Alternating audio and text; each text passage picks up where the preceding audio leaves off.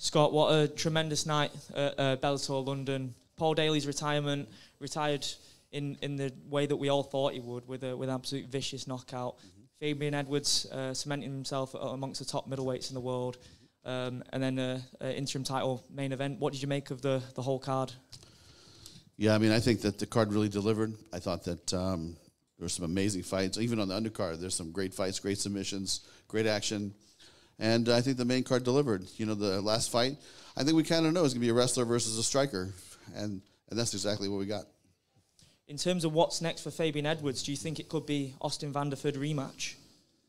Yeah, you know what? It's something that, you know, we're going to go back, and I say this all the time, but, you know, to make a prediction on the next fight, we're going to go back and take a look at the film and watch it. And I know my guys are watching it back at home, and we're going to decide maybe in the next week or so what the next fights will be for Fabian. Scott, Paul Daley's been doing this thing for a few years. 64 professional MMA fights, which is an incredible stat.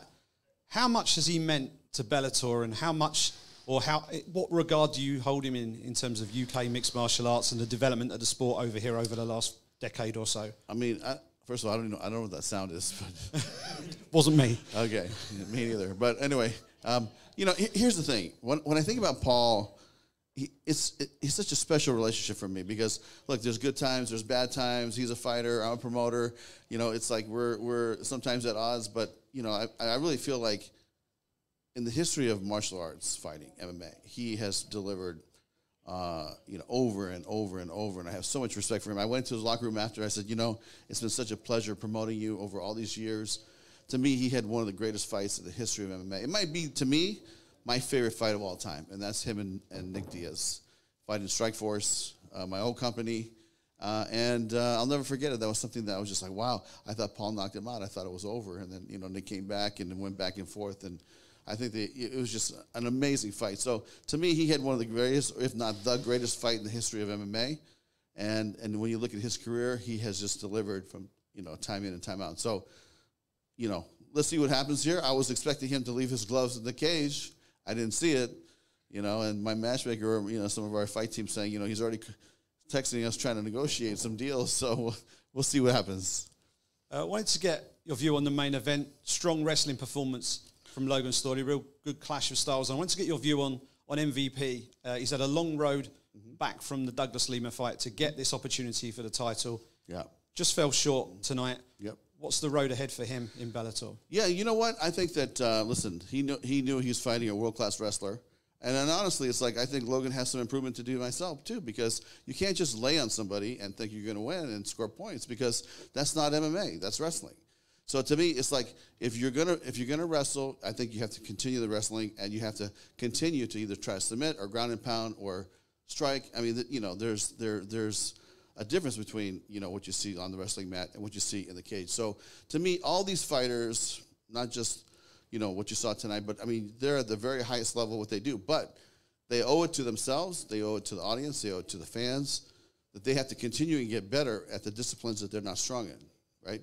And that's what I would tell Logan if he was here. Hey, you know, you're a great wrestler. Now it's time for you to become a great striker, a great submission fighter, and get your submission game together, you know? And it has to be more than just wrestle somebody. So that's honestly how I feel. Hey, Scott. I was wondering how you scored the main event. It was a split decision for Logan Storley, but I wanted to get your take on how you scored it. Yeah, I mean, honestly, I thought, you know, that MVP won that fight. So, and the reason why I say that, and to me, it's like I was talking to my guys back home, and they go, look, it's close, but we think MVP won. And I said, why do you say that? And they said, because half the round, he was striking. The other half, you can't just lay on somebody. You're not doing any damage. You're not getting closer to a submission. You're not creating any threat. You're just laying on somebody. And to me, that's not MMA. And obviously the future of Amosov is unknown, and understandably so. Would you consider, I mean, Logan just talked about Jason Jackson being a teammate of his, and, you know, he'd fight him if it comes down to that. Is that a viable option if Amosov isn't able to come back soon? Yeah, we're going to have a big fight for, I think, Mr. Jackson here very soon.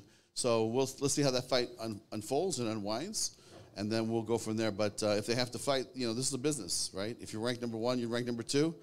This you know, you got to fight them. And if not, we don't know when, you know, Amosov is going to come back because obviously he's in the Ukraine and he's fighting in the war. It's very serious over there for him.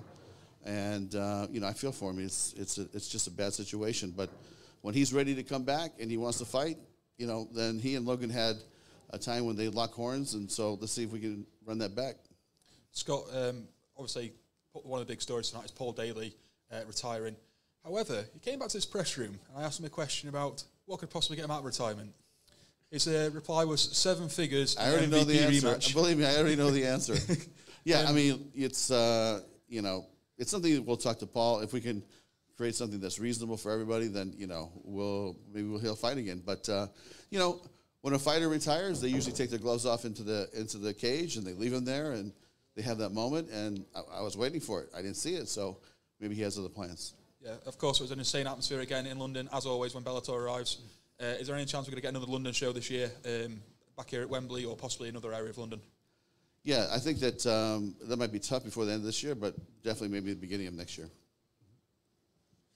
Scott, like you said earlier, there were some huge fights even on the undercard. Probably the best one being Alfie Davis versus Tim Wilde.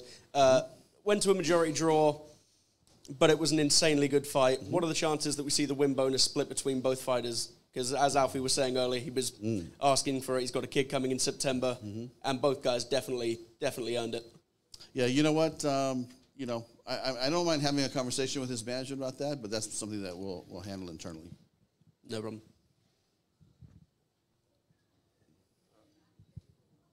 Scott, just one more. I wanted to ask you just kind of to reflect on Paul Daley's career. I know you're saying you're not sure if he's 100% going to hang them up, but just to reflect on his career and what he's done.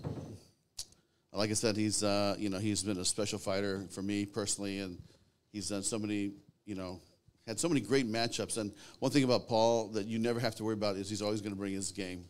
He's always going to bring it. He's either going to, fight to the end, or he's going to come out throwing punches. I mean, he's never out of the game. Just like you saw today. I mean, he was in a little bit of trouble of getting submitted, I thought, for a couple rounds, and then boom, boom, boom, and lights go out. So Paul Daley is never out of a fight, and I think that's what he's brought to the table for the last 15 years. Is that you're fighting a guy that's very skilled and can weather the storm and come back and knock people out. So that's why I think people really enjoy watching his fights, because you never know what's going to happen.